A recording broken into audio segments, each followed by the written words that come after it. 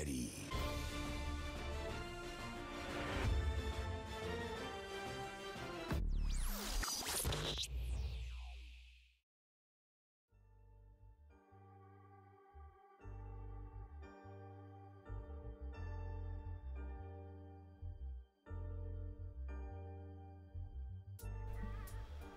What's going on, guys? Welcome back to the channel. Welcome back. It's your boy Terabyte Reacts.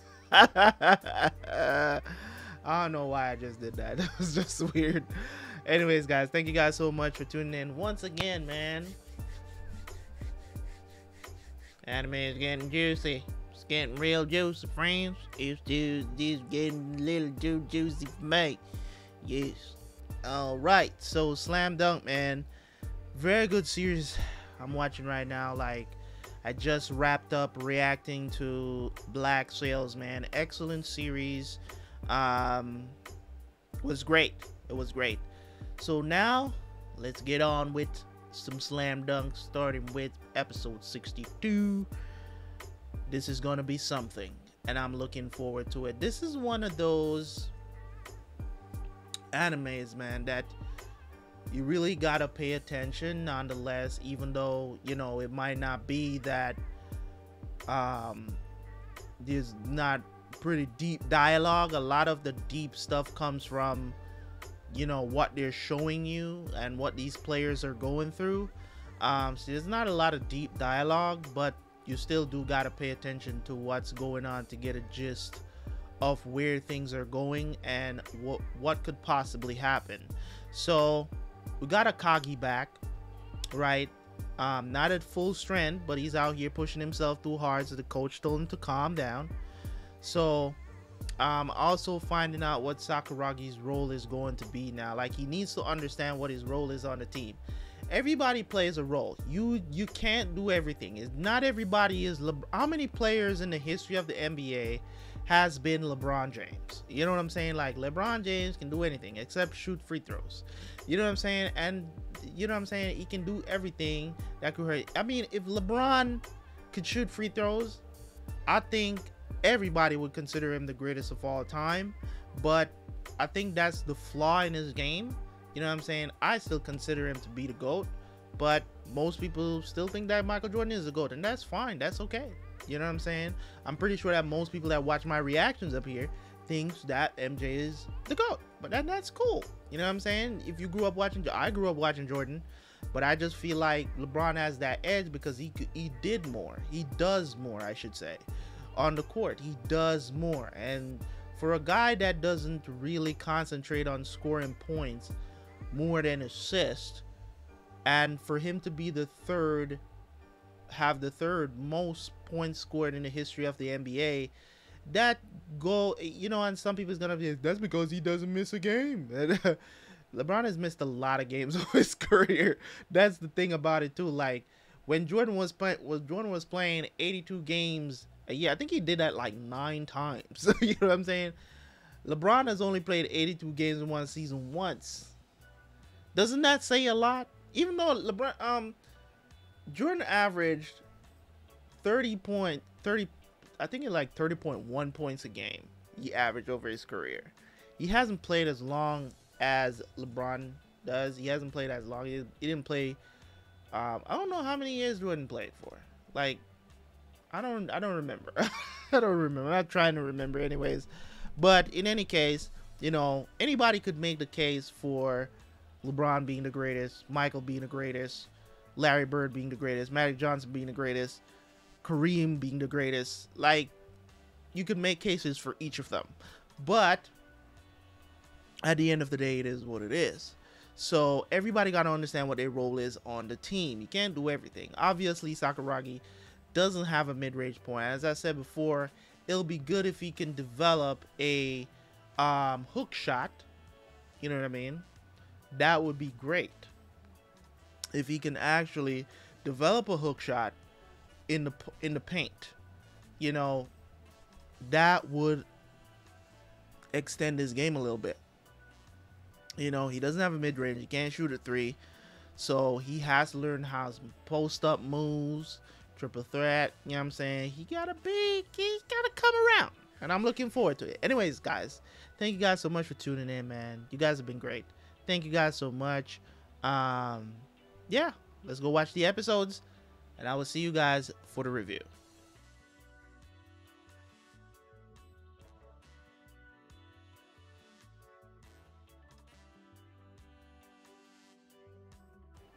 All right, so that was 2 really good episodes of Slam Dunk, man. I'm enjoying it.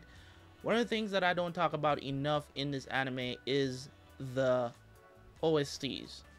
Now, don't get me wrong. Don't be, not because I'm gonna talk about OSTs now, y'all gonna come, oh, Slam Dunk got, no, it doesn't. it's not S tier OSTs. It's not on that Ippo level. You know what I'm saying? Ippo is just legendary when it comes on to OSTs. And if you want to say in the sports anime genre, Ippo is number 1. Like, I'm sorry, but the OSTs, even though in my opinion they come off very corny, you know what I mean? Like, the OSTs are very corny, but they're jams. You know what I'm saying? Like,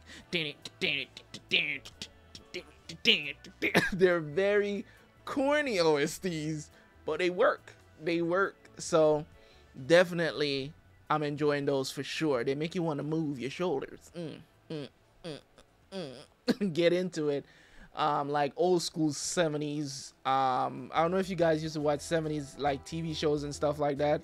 It used to have these really corny OSTs that play during the shows. So it's like, you know, it kind of reminds me of those things. Like, moments are happening. It's like, I'm just doing stupid crap. Anyways, definitely 2 really good episodes, man. Seeing Sakuragi put into practice, and that is one of the traits that a lot of that differentiates the greats from the not so greats, especially in the NBA. When you hear people talk about Michael Jordan, Kobe Bryant, LeBron James, these are 3 guys that they're the first to the gym, last to leave. You get what I'm saying?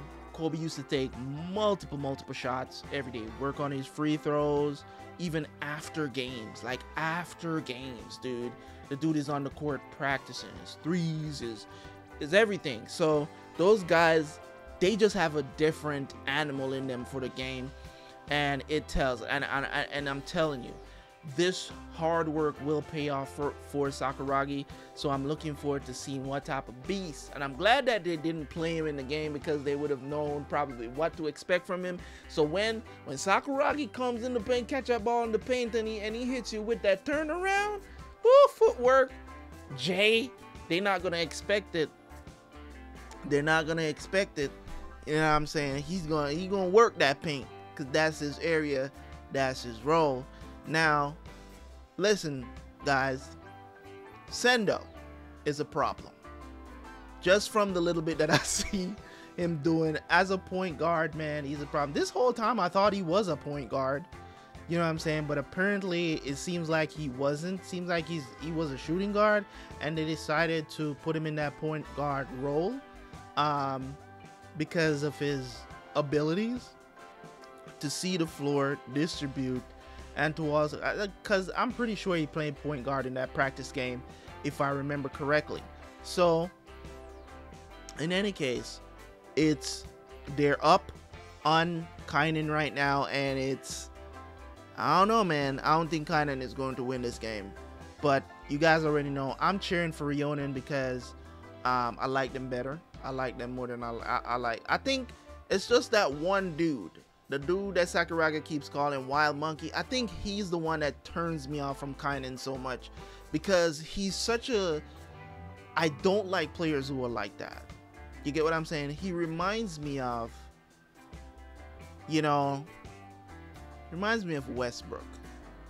Very exciting player to watch, but you don't expect them to win anything because they're so cocky.